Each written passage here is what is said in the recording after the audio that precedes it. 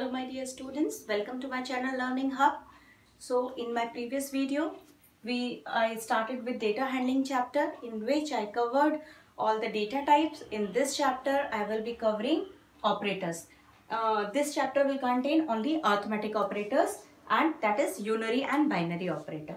So arithmetic operators, basic arithmetic operators are plus, minus, multiplication, division, flow division and mod.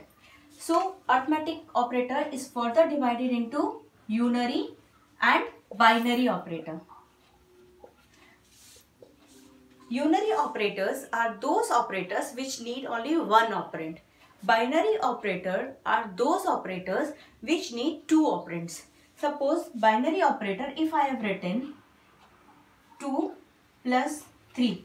So as 2 is one operand and 3 is another operand, and this is operator, that means this is binary operator. This operator is binary operator as it has two operands. Suppose I have written minus 2. In this case, as only one operand is there, that is why this is unary operator. Suppose I have written a is equal to 2, b is equal to minus a, hence this is unary operator as it needs only one operand. In this case, I have written a is equal to 2, b is equal to 3, c is equal to a plus b. As it needs two operands, hence this is known as binary operator. So, I'll give an example of all the operators. Suppose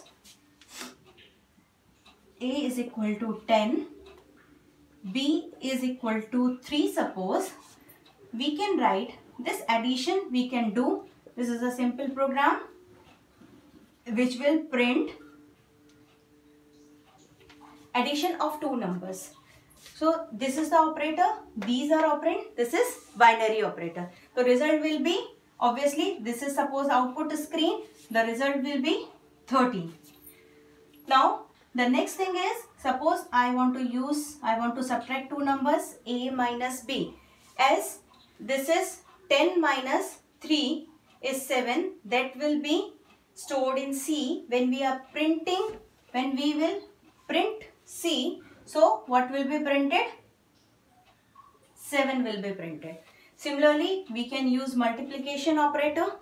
So what will be printed? 30 will be printed. When we will use division operator. Now in all the three cases, that is addition, subtraction and multiplication, all three cases, if the two operands are integer, both the operands are integer, the result will be integer. If one operand, suppose we are using multiplication and one operand is float, another one is integer, the output will be always a float value. That means implicit typecasting will be done, due to which the result will be float value.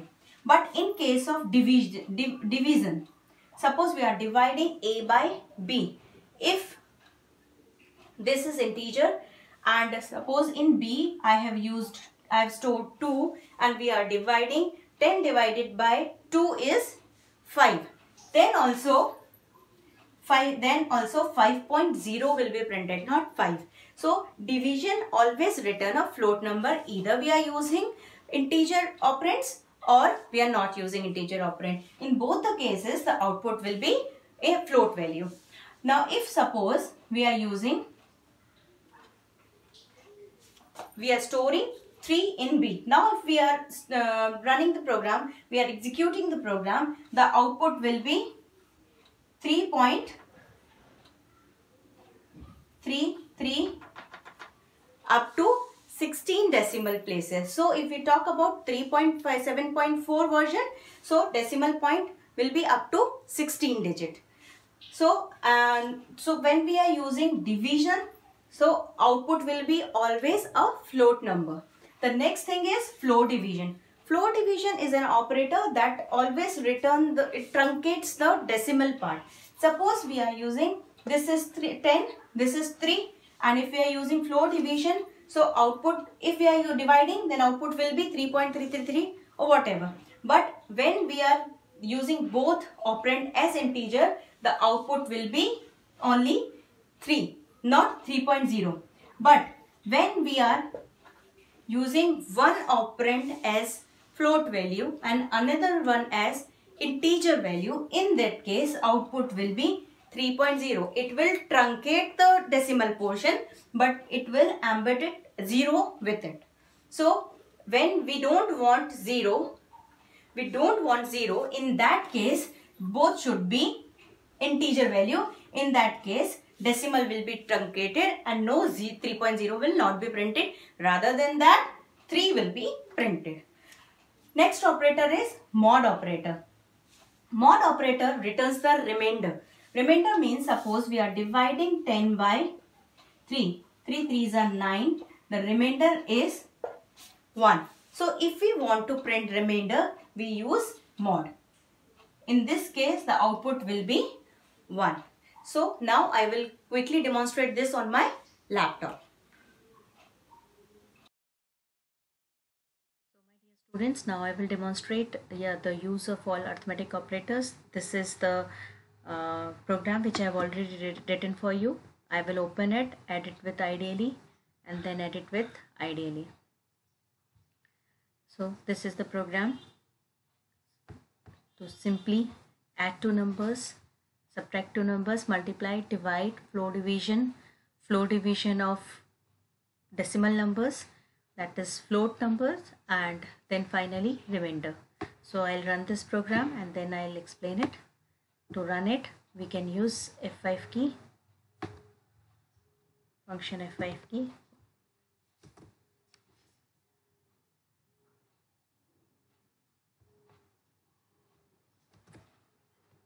See, this is the output.